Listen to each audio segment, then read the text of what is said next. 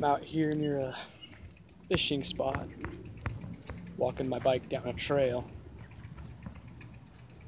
I was thinking of doing one of those videos where I ride my bike and talk, but those don't really work. Don't usually get a lot of views either. Anyway, if you've been following this channel at all in the last few days, you know that I've agreed to do a collab with Staying Kingdom Minded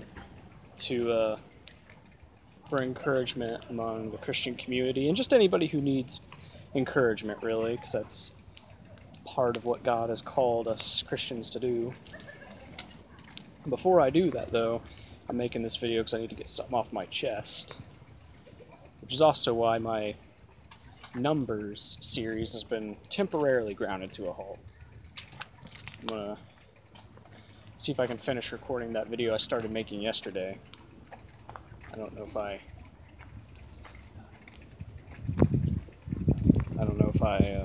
will upload it today or not. Although I'm gonna try to upload that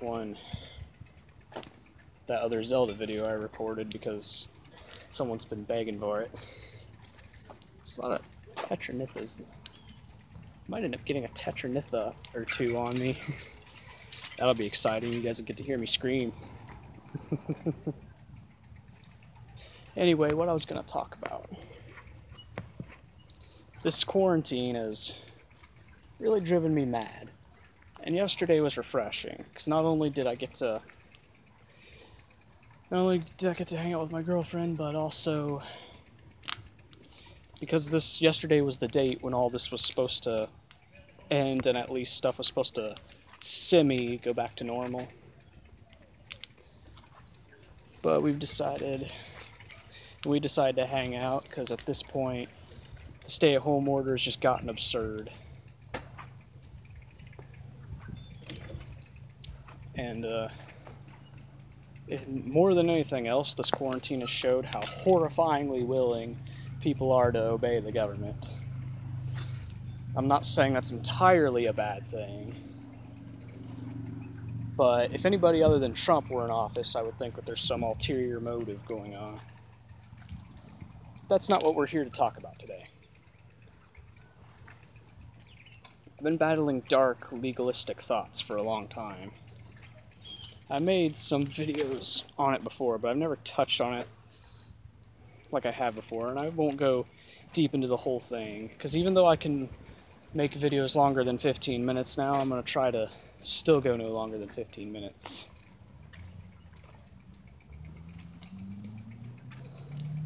You see, when you're under legalism, you don't really pay attention to the gospel of grace that much. And it's harder to rest knowing that Christ has sacrificed himself and obeyed the laws so that you wouldn't have to, and we're credited with his righteousness. In fact, Christ even raised the bar a little on the law. Well, not a little, a lot. None of us, in our own power, have hope of measuring up, which is why we need him, which is why we need to rest in his sacrifice. But sometimes we let the enemy whisper into our ears, oh, you're just using this as an excuse to sin. You just want an excuse to sin.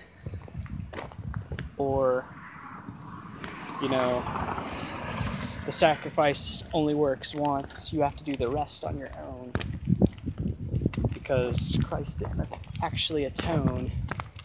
At least that's what the enemy wants you to think.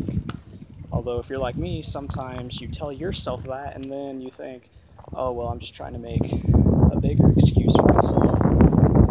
Now I'm at the bridge that I gotta cross to get back onto the trail. Nice lake, I don't know if you guys can see that, but it's a really pretty spot.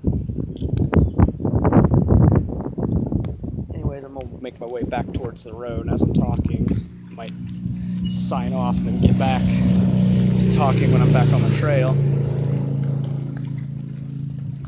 So, as I was saying, I've been battling with thoughts like this for a long time, but ever since quarantine started, it got a lot worse. Because being stuck in a house all day with more or less nothing to do, it gets really hard to ignore thoughts that you've been suppressing. And it's not always a bad thing to suppress thoughts, but some do need to be dealt with, because they won't cause you to lose your salvation, but they can cause you to misunderstand it, and it can make your relationship with God seem off, as if, because when you deal with what I did and you think that every little thing you do, God's gonna punish you by letting somebody you love or care about get hurt, that's not who God is. But Satan, any lie he can tell us to make us think that, he'll tell it. And he does it so convincingly that sometimes we might mistake it to be true. And it happens a lot when you read the Old Testament without New Covenant thinking, without New Covenant eyes. Because we're living under the New Covenant. When we read the Old Testament, we have to read it from the perspective of the New Covenant. Because the Old Testament still applies, and it's still important. Because it makes the New Covenant make sense. But when we don't look at it with New Covenant eyes, Satan loves it. Because if you're relying on the law for your salvation or for blessings, then you better obey every letter of that law. And if you fail at one, you fail at it all. That's how powerful the law is. And as long as Satan can keep you under the mindset that following the law is what earns your salvation or blessings, or rather maintains it, most of us are aware that we can't earn our salvation, but a lot of us are tricked into thinking we have to maintain it. Well, if we didn't earn it, there's nothing we can do to maintain it. The Bible makes that abundantly clear. We are saved by grace through faith, and not of our works. Or some translation says that, not of yourselves. It's the gift of God, lest any man should boast. Anyway, I'm getting pretty close to the road. I'm gonna finish out here, and then when I get back on the trail, we'll talk more. Back on the trail, heading in the direction of my house.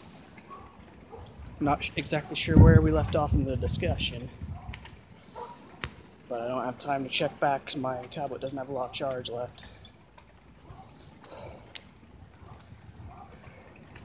Which is why I'm going to try to avoid going on any more tangents, because of my battery, we got to move. In any case, pretty sure I left off along the lines of when we end up under this legalistic mindset, it's easy to become afraid of God and the world in a very unhealthy way.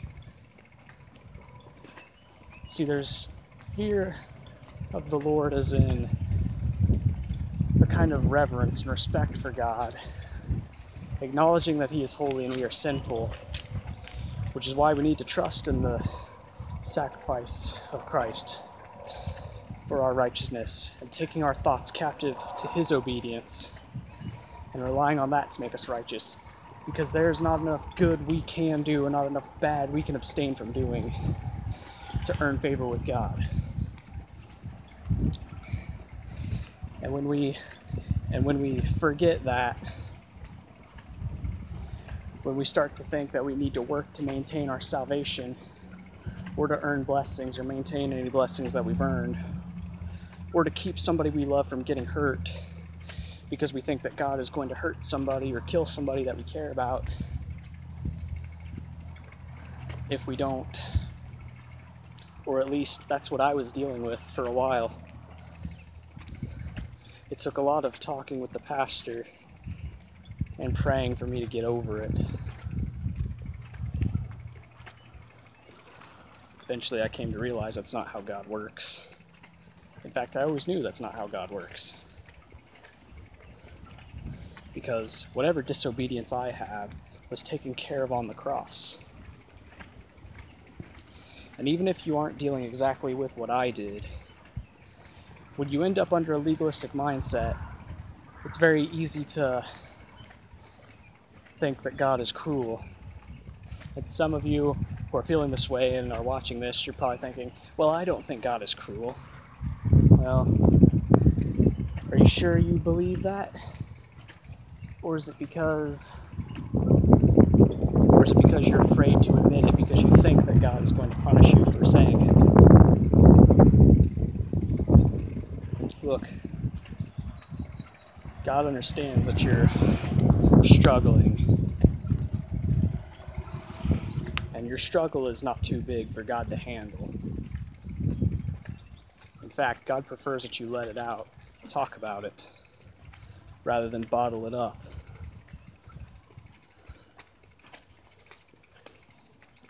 You see, I don't think that God is cruel. I know God's not cruel. And those thoughts that the enemy was putting in my head, I know they're not real. It became discouraging because the thoughts wouldn't stop.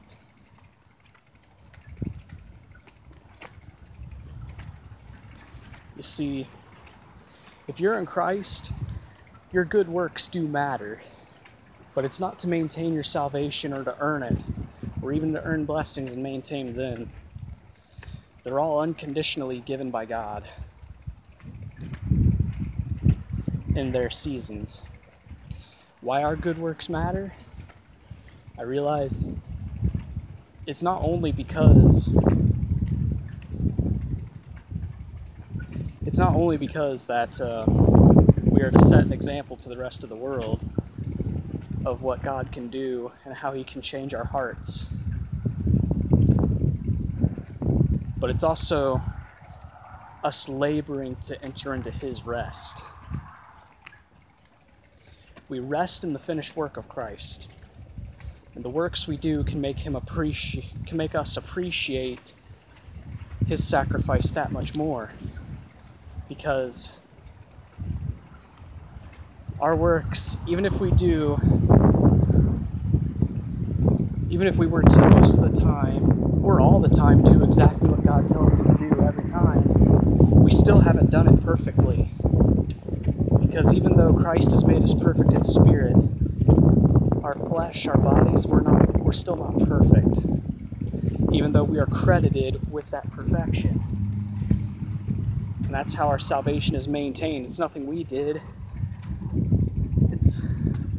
It's the gift of God through Christ. It's in Ephesians chapter 8, I believe.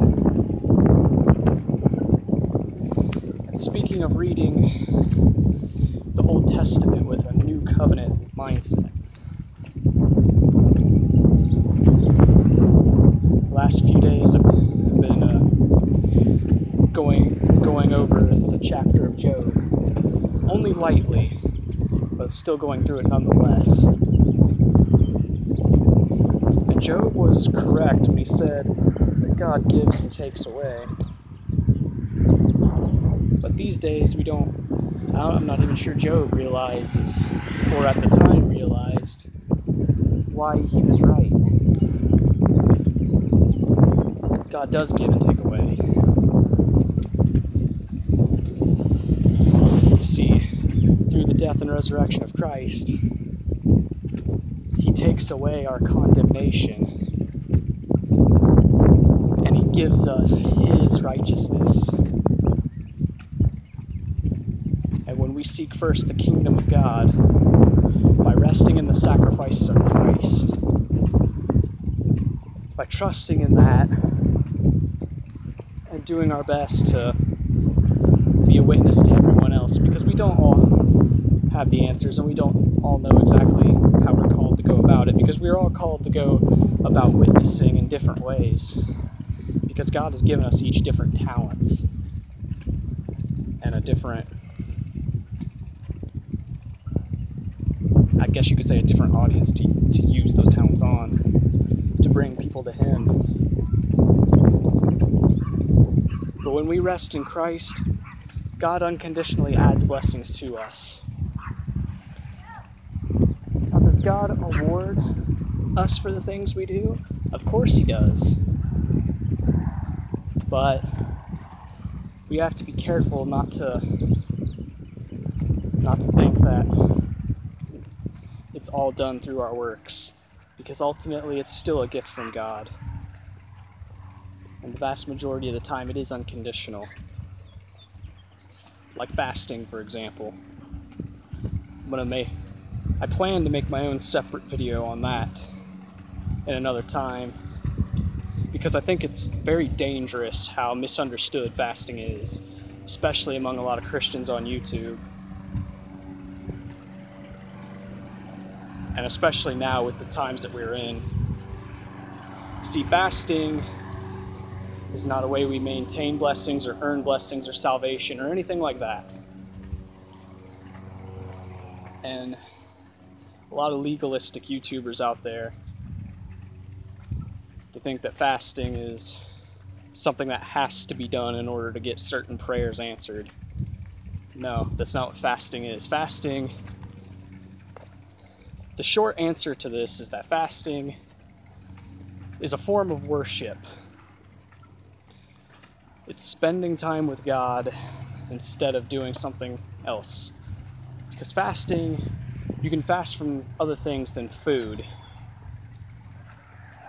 It's when you symbolically tell God that, or let God know that he is in charge and not your flesh.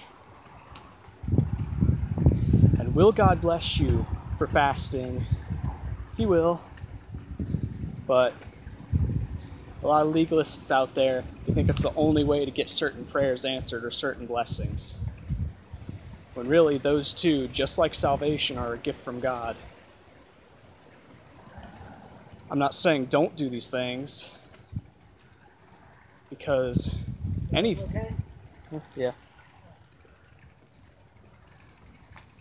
form of worship is a good thing. But it can lead a lot of people to think that if for some reason they break the fast early, that God will punish them, or if they break the fast on time, that they're going to get punished because God wants them to do it longer. But that's not the case. God knows we're still imperfect. If you went to fast early, I don't encourage doing that, but you're not going to get punished for it. Anyways, guys, I hope this video encourages you and makes you guys feel a little better about some things. Knowing that you're not alone in your struggles, and sometimes we have scary thoughts in our head that are not from God, but the enemy likes us to think that it is, because he knows that it can get us off track where God actually wants us to go. But with God's help, we can take our thoughts captive to his obedience. And I'm sorry I haven't stopped to really quote a lot of scripture in this, but God has laid it on my heart to make this video like this. And I know that God has laid this on my heart because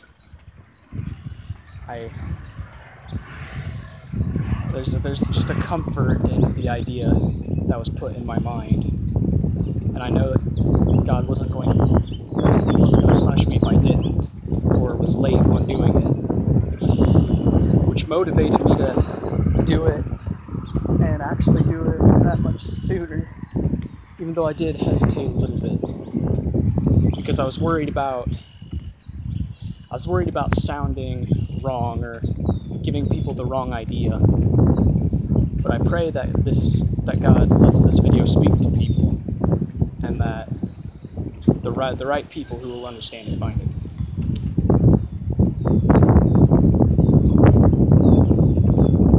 Anyways, guys, I want you to know that God's not cruel, that he's not watching you.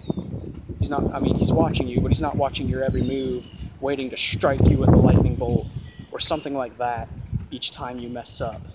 Because if you're in Christ, there is no condemnation for you. Sometimes there are worldly consequences to our sins, but there is no condemnation. You did not lose your salvation, and any blessings God has given to you, you get to keep them. Or, if not, many times God will still make a way for you to be redeemed, seeking first the kingdom of heaven. Anyways, guys, I hope this video has blessed you. I hope that it's made some sense. I'm sorry it got kind of longer than I was expecting. My phone is ringing. I should probably answer it soon. You all right? Yeah. Oh, and people are starting to get worried about me. Anyways, guys, I hope you enjoyed this video. I'll see you guys in the next one. God bless.